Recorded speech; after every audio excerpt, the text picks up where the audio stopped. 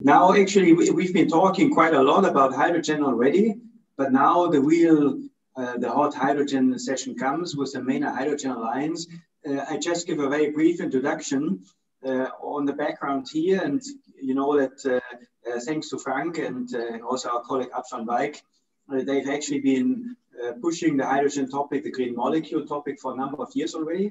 And the North Africa Europe Hydrogen Manifesto, you can see here, you can take some pieces if you want, has been co-authored and developed by Frank, and he presented it in Berlin at our 10th anniversary in 2019.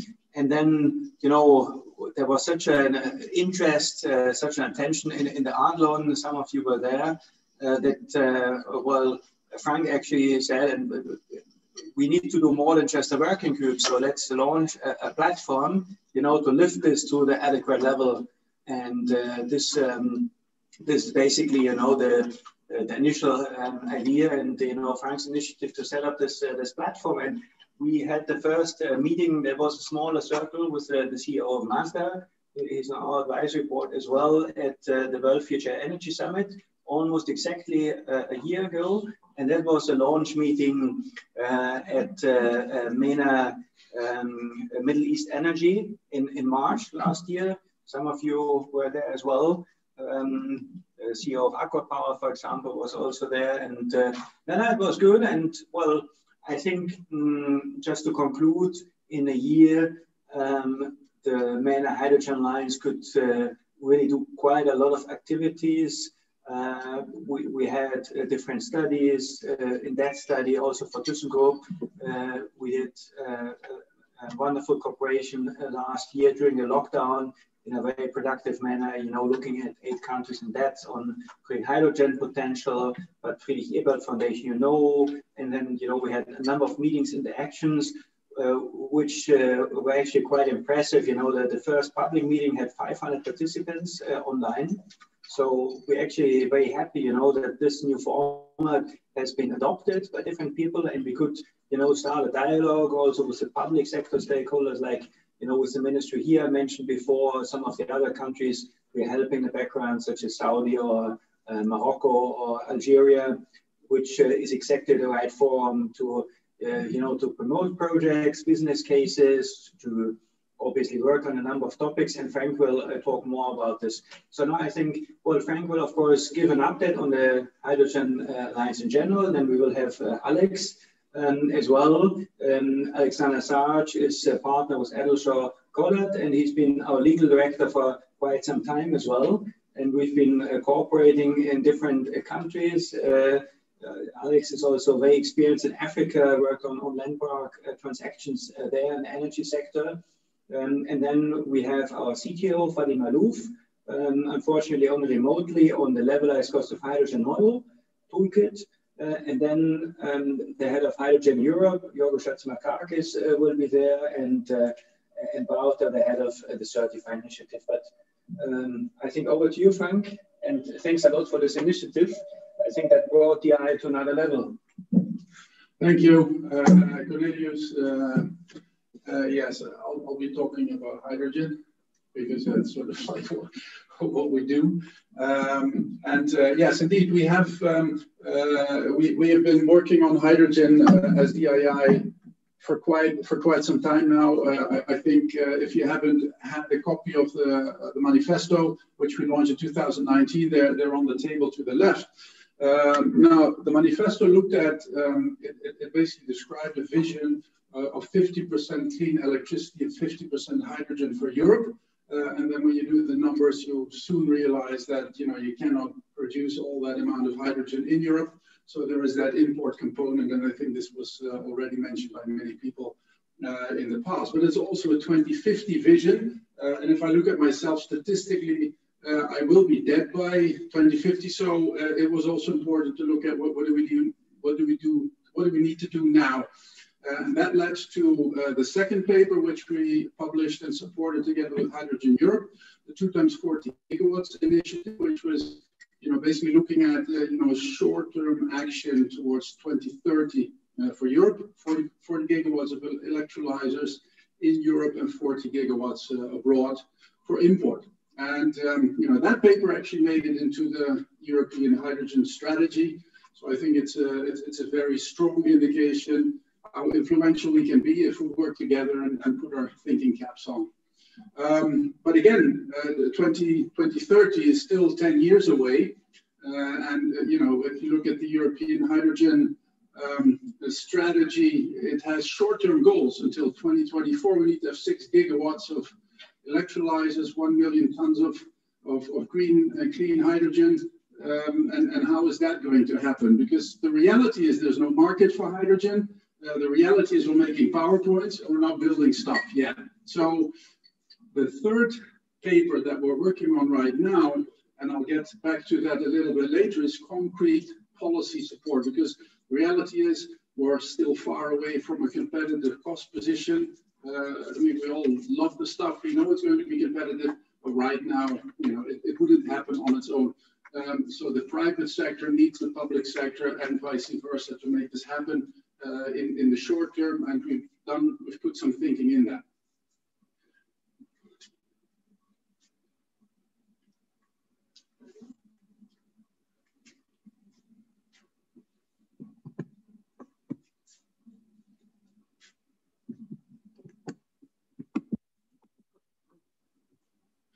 So basically what we would like to take your attention for in the next couple of minutes is think about what are topics that are relevant for you. And we've made some proposals, but again, these are just proposals. But these are some of the things that we think that as a platform, as DII, as the MENA Hydrogen Alliance, we could work on.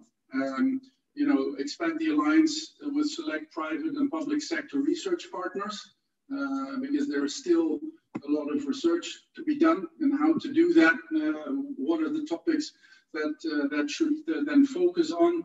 MOUs, DII is a platform. We're working very closely together with Hydrogen Europe, but there is others, IREZEN in Morocco, GIZ, etc. Is that something that you see as important for us to do? International partnerships to basically look at concrete projects.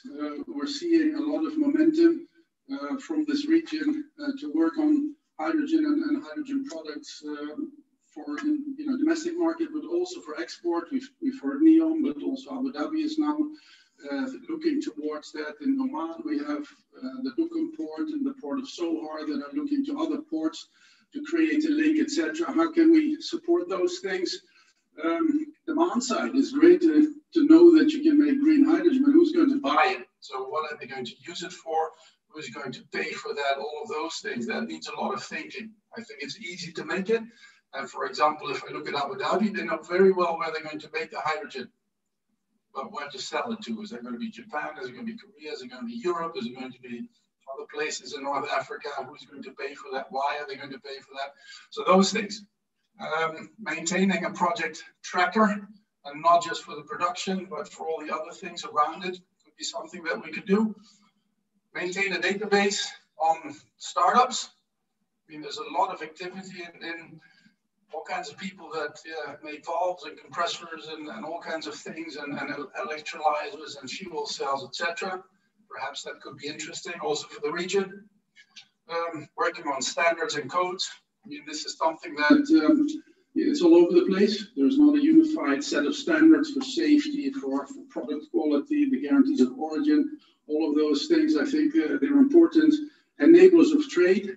And then global policies, monitoring that, who does what, how can we, take best practices from one country to the other, and then translate that into, advice to policymakers. As I think Cornelius already mentioned, DII and FADI is, for example, very instrumental in working with the Ministry of Energy of the United Arab Emirates, because they want to include hydrogen in the next 5-year planning. And the cost tool that FADI has developed, is now being used to calculate, what that means for the country. Then, the big question, you can make hydrogen, but then how do you get it How do you get it to the demand side? You can use a pipe, you can make it liquid, you can make it turn it into ammonia. There's all kinds of things that you can do. There is not a very straightforward answer, what's the best. I mean, I think in reality, we will probably have all of them, but still, depending on your location, providing, additional insights into that, how to arrive at a decision on that. The certified project, I think we'll see that later. Wouter van Hout will present that, so don't need to spend much time on that. Cooperation with the European Commission to organize events. We know that the European Green Deal has a public diplomacy component, so we like to come and explain what it means. I had the pleasure of, for example, explaining the Green Deal to Saudi Arabia last year. It was like going to the butcher shop and telling them that you want to become a vegetarian. It's not easy, but it has to be done. Calculate, propose some exemplary business cases. Again, trying to better understand, how these things can work and how you can make a real business out of it. I think electrolysis is the key technology in between everything. Find a way, how to get on top of the latest developments. Probably a lot happening behind the scenes that we don't know. And then, how to, for example, integrate, the water production with the production of ammonia, all those aspects that are very relevant for this region, especially at gigawatt scale. Water is definitely going to be an issue. It is already an issue. What do you do with the brine, etc. All of those questions.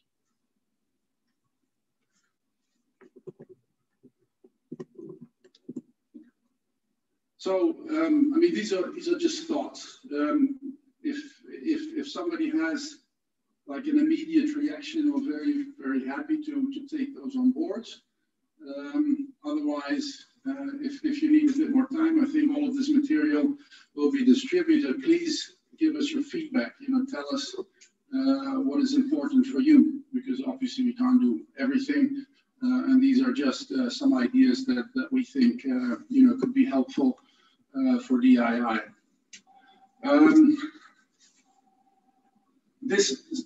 Can you go one back? So let's get back to the three-step approach, the Vision 2050, then the 2 times 40 gigawatts by 2030, 2 times 40 gigawatts, and then basically what do we do now? And what we've been working on the last almost a year or so is on developing a hydrogen act for Europe. So we've given that some thought, because if you're looking at where hydrogen sits at the moment, because obviously there's no market for hydrogen, and most of it is in a refinery and an ammonia plant. It's all captive, so it's not a traded commodity. All of that is going to change, but it touches on fuels, industrial, electricity, gas. It's part of the emissions landscape, and obviously can be a transport issue. So people are debating hydrogen in all those sectors. So it's all over the place, and everybody wants to own it. If you look at the gas sector, they say, "Oh, hydrogen is ours. Electricity, no, electricity. We make hydrogen with electricity.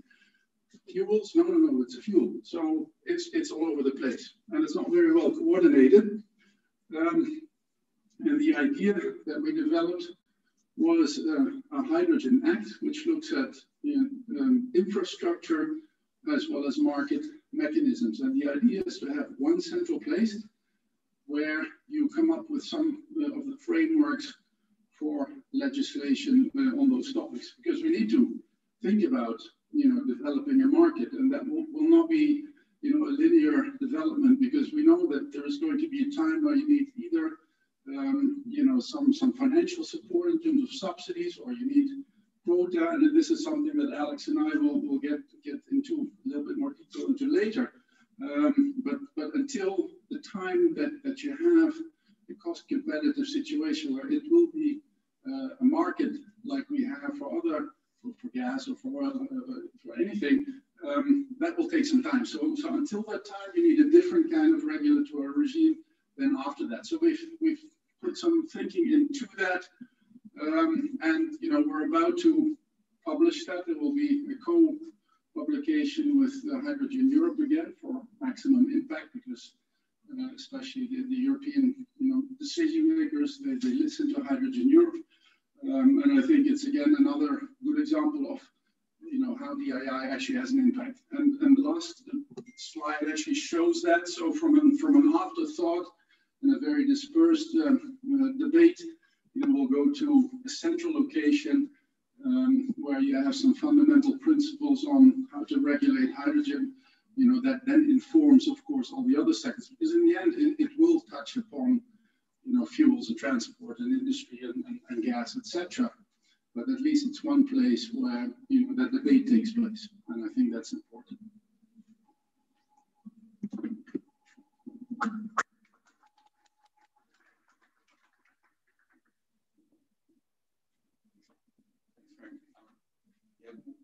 In the next presentation, we just want to pick up on the regulatory theme of related to hydrogen.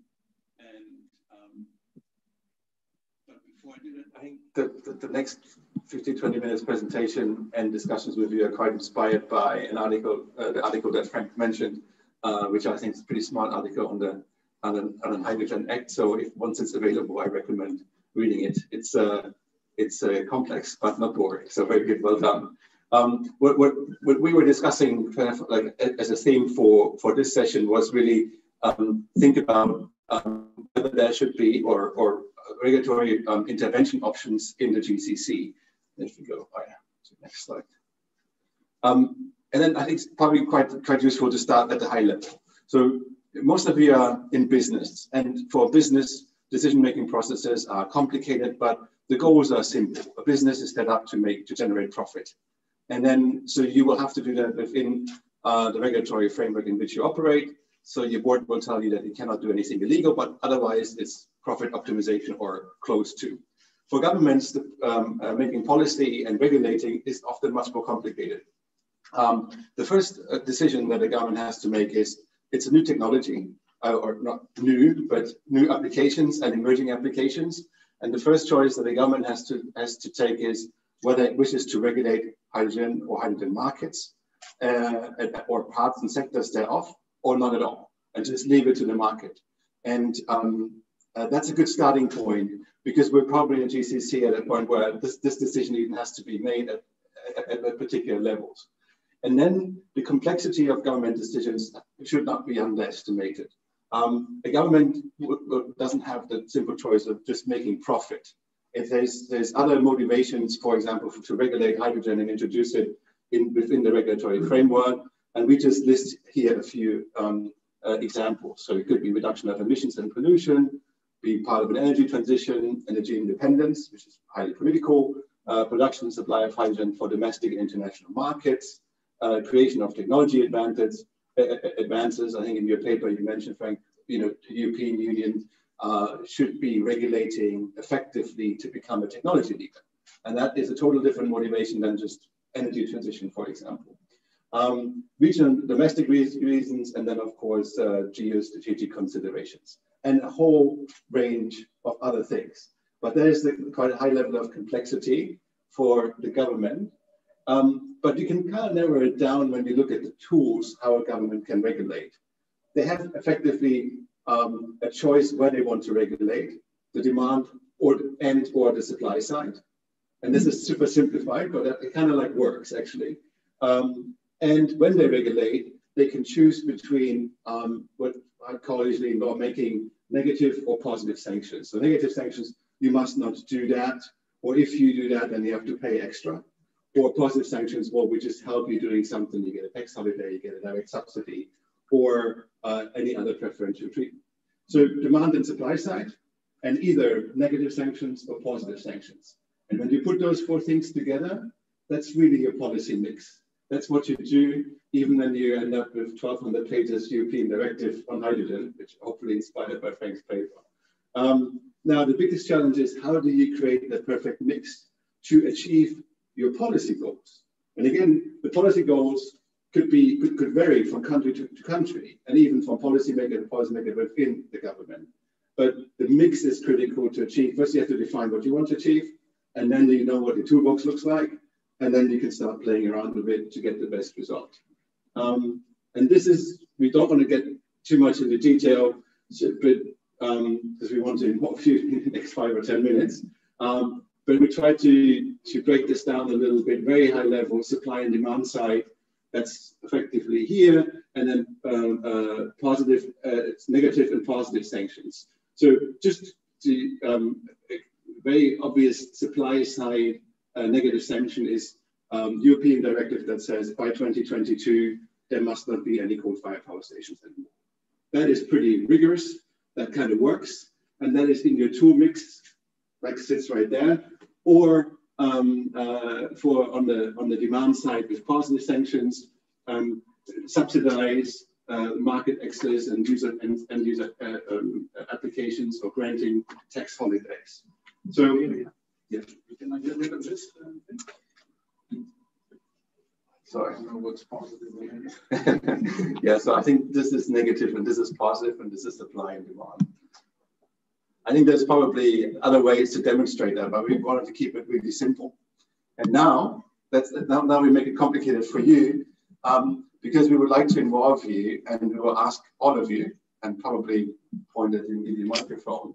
We would like for you to pick a country in the GCC and one regulatory measure that if you would be in charge of that country in relation to hydrogen, that you would pick in order to achieve your policy goal. You don't have to explain the goal, but if you just say, okay, I would do this if I would be in charge for a day.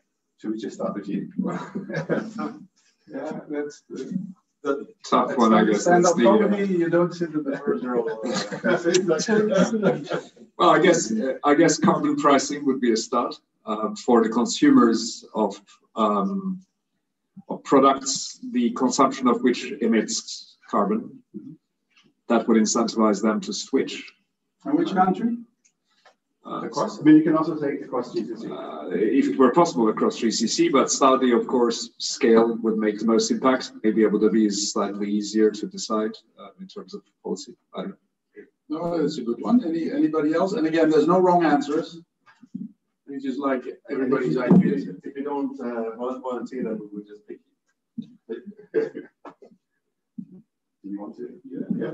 I mean, for me, it's I'm in charge of the UAE or Abu Dhabi in particular, and for me, I'd like to see what they've already started putting in place, the coordinated framework on who's actually driving the strategy, because certainly a couple of years ago that wasn't clear, but now with the recent alliance, now that's a lot clearer on what's happening. So that coordinated approach from the government. Yeah.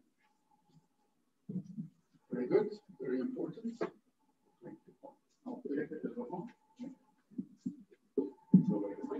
Yeah, I would say also for UAE, and what my policy initiative would be to really subsidize or encourage education into the renewable energy engineering field, and make sure that there is a capable pool of people that are being educated that can actually grasp the new technologies and design the products that are needed for the energy transition.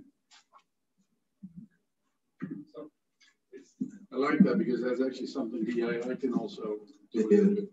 I would say the same, no? In the UAE, probably the government could push the private sector to implement these new technologies, as they did with the solar, by launching new tenders for this technology and encouraging the private companies to bring it to the country. I think it's going to be possible. Public auctions.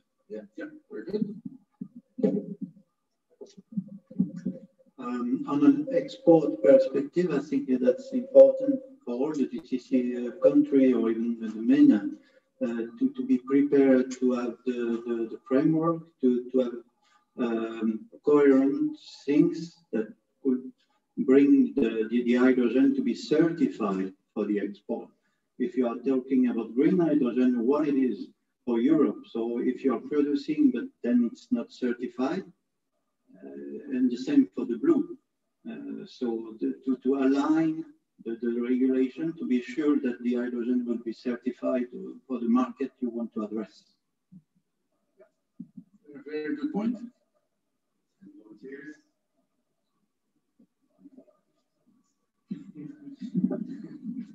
I was thinking more along the lines of where you have certain countries which already subsidize certain types of fuels, rather than transfer, or perhaps transfer that subsidies to hydrogen, EV, or clean fuels.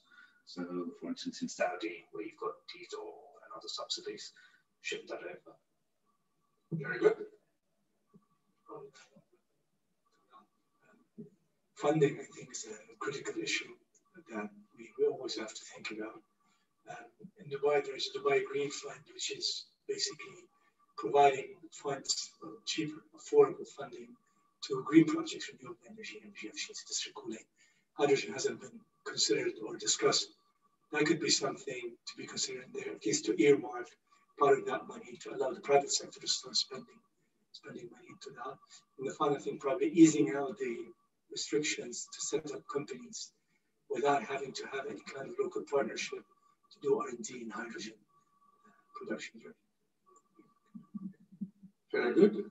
Anybody, anything on Kuwait or Oman, Bahrain, Qatar? I'd like to go to the last table because the gentlemen sitting all the way in the back, they think they don't have to say anything.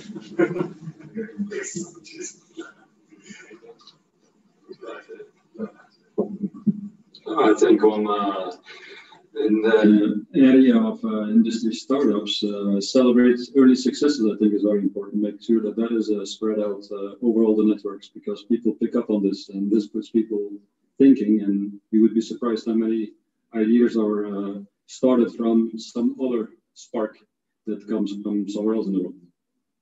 So like creating more awareness, more publicity about some of the things that we're doing? Yeah, celebrate the successes. Very good. Yeah, yeah. Great. My point would be like more of involvement of the government into all these projects, like how government gets involved with solar tenders and pushing the cost lower. So people fight competition, as I said, like there should be some competition, so people get more attracted to involving themselves in hydrogen. Thank you. That is indeed, I mean, one of the things that this region is really good at is public procurement. I mean, the reason why we have the lowest cost solar energy is because they organize it very well. And yeah, why not do that for hydrogen?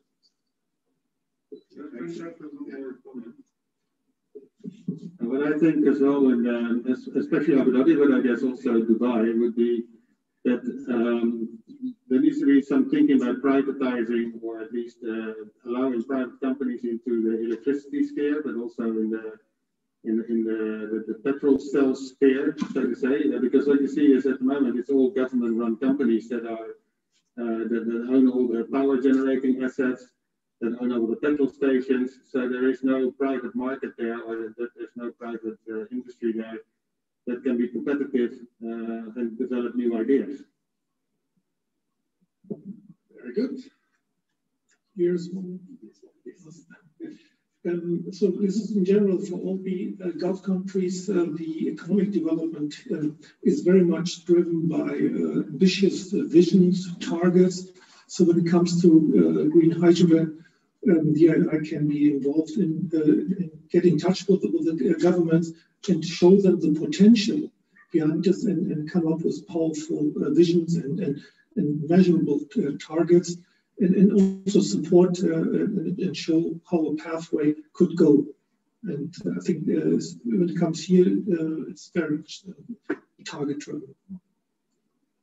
Yeah, indeed. I mean, yeah, how to turn a target into, you know, roadmap and then into policies and all of those things. At least it's in there. Yeah. It's in, it's documented, even if there are no concrete actions for the moment, but it's there, and then people can start, okay, how do we get there? But because it's defined by the government, it has automatically meaning, and something must come.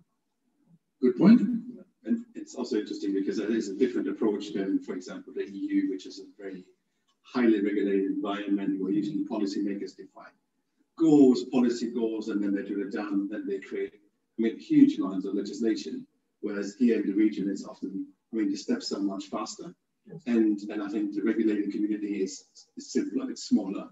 So I think you're right, defining ambitious targets works here much better than in the EU or even in the US. That's a very good point. Something for us to pick up.